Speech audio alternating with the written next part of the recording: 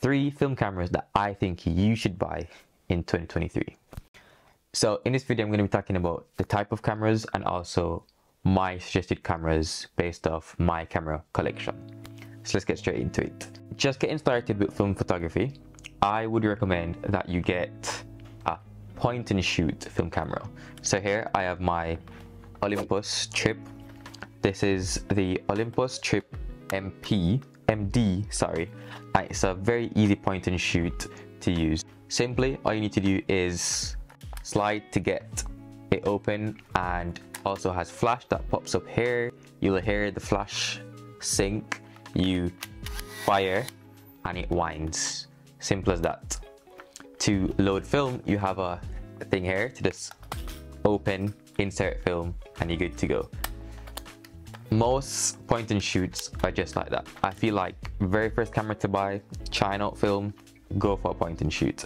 Camera number 2 is a more mechanical camera that you can definitely, do your focusing, do your winding, taking your shots, all that type of stuff. And for this, my favorite brand is Olympus. I know there is Minolta, there's Pentax, but I've been using the Olympus range. I have an Olympus OM-10 and I also have an Olympus OM-40. The OM-10 feels a bit better. Any one of these will do the job. I also have the Pentax here. Pentax is super light.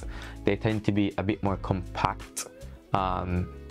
So it's really up to you which body you prefer. Olympus tends to be a bit more expensive, and then the Nikon cameras are also a bit more expensive. Pentax are normally more beginner friendly, I'd say. It's very easy to set up both cameras. Pentax may be a little bit easier, but I like shooting on both. But for me, I prefer the Olympus. I tend to get a sharper image on the Olympus. Next, I would say get a medium format camera or get an experimental camera. A camera that you don't really see, in the wild. So for example, here I have what I have nicknamed the Russian tank. So I have a Russian film camera called the Zenit E.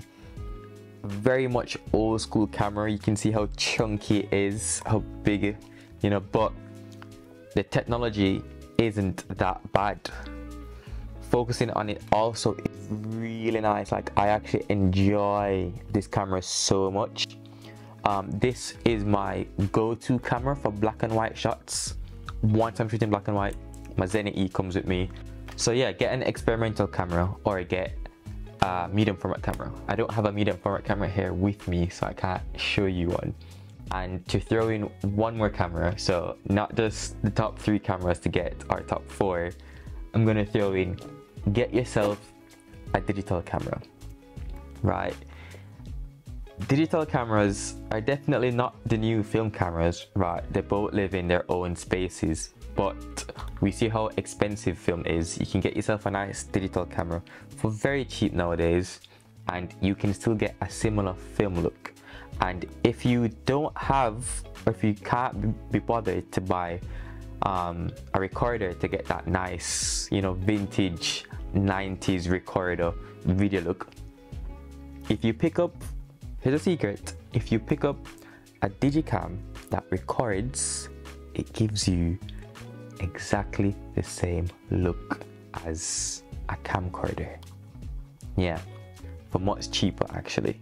But yeah, these are my top 3 plus 4 film cameras that you should definitely check out. And like I said, digicam is also in there. Digicam isn't a film camera, but yeah, so thanks for watching. My name is Trey, and if you liked this video, if you got some knowledge, definitely subscribe and give it a like, and I'll see you in the next one. Bye bye.